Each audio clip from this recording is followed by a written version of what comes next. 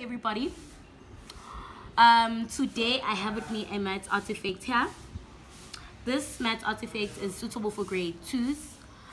According to Levi Gotsky, who is the king of social cultural theory, learners should go through the process of scaffolding to help them reach their full potential. This game here will be an interaction between the learners, amongst themselves, and the teacher.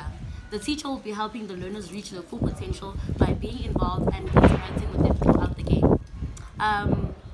We're also going to be using the process sensory approach to learning, where we'll be using different senses for the learners to learn. They'll be using the sense of touch, where they'll be feeling these cue cards, which they're going to be using throughout the games. They're also going to be using touch to touch all these balls, which are going to be an essential part of the game. They'll also be using the sensory skill of listening, where they'll be listening to the teacher who's going to be giving them out sums, where they'll be using to play the game. They'll also be using the sense of speaking, the sense of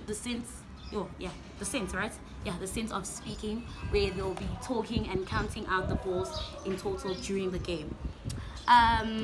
This game also enhances one of the most special and essential skills of the 21st century learning, which is collaboration. They'll be collaborating with their fellow classmates and the teacher.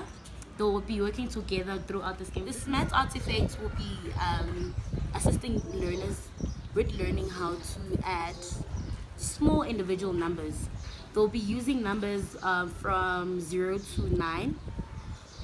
With me here, I have flashcards, which are going to be the representations of the numbers. So they'll be using these different numbers on the flashcards to create sums that the teacher is going to call out for them to create. For example, the teacher could just say, I'm giving you the sum 3 plus 2. The learners will be required to go through these sets of flashcards, look for the number 3 and look for the number 2. Then they will be required to come to these individual poles that are here to represent, no, they're not here to represent anything, but just for them to put the balls, which I'm going to explain after explaining this. They'll take the number 3, paste it here, take the number 2, paste it here. So there's a plus that is in the middle for them to add, to make up the sum that the teacher had said. So if the teacher says 3 plus 5, the learners will come here as a pair, look through the flashcards. Here's the number 2. They'll find the number 2. One learner will also be required to find the number 3. Then the learner who's going to be on the left will be required to take the number 2 and paste it on the pole. Then the other learner who's going to be on the right will be required to take the number 3 and paste it on the other pole. They must remember to listen carefully to the sums that the teacher is going to call out, because if the teacher starts with the number 2 and then says plus 3, then the learner on the left is required to have the number 2 respectively, like that. They cannot mix up the numbers. This can, after the learners have created the sum, which is displayed beautifully here, we can see the 2 and we can see the plus and we can see the 3. They use their sense of listening while they were listening to the teacher pulling out the sum, and then they took the individual numbers from the flashcards here and then they created the sum. The learners will be then required to come to the front. They'll have a set of balls here. They'll be required, the learner on the left will come to the front, take 2 balls respectively as their flashcard says. They'll then be required to count out the balls loudly for all the learners in the class to hear. So they'll be, for example, the learner on the left has 2, so they count out 1, 2. And then the learner on the right will come to the front too and count out 3 balls for the 3 that is represented on their flashcard. They'll need to count out loud for all the learners to hear. 1, 2, 3. After that, they will be required to then take their individual balls and throw them into the pole. Remember, we said that we have poles at the back of the numbers that is just there to represent, or to help them rather, add the balls together.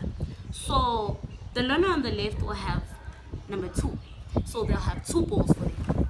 They will then take the 2 balls, throw them inside the pole. You know when you're playing basketball and you need to shoot, that's what they'll be doing. just with the exception of throwing. So they'll just need to like carefully put the numbers inside the pole. While putting the numbers inside the pool, they need to count the numbers out loud, so we can all know that they understand their numbers and they know what they're doing. So they must repeat the sum out loud for all of the learners in the class to hear. So they'll both need to say 2 plus 3, and then take 2 balls for the learner on the left, throw them inside the pool. 1, 2. The learner on the right will also need to go on the right, count their balls, which is 3 balls, and then throw them inside the pool. 1, 2, 3. After that, we have an equal sign here, which is a representation of the total amount of balls that are there after adding 2 balls and 3. So they'll be then required to count the numbers all together. They're going to be required to count the numbers together, which means they're going to be collaborating and working on the sum. Remember, collaboration, one of the most important 21st century skills, education. So they'll be then required to count 1, 2, 3, 4, 5.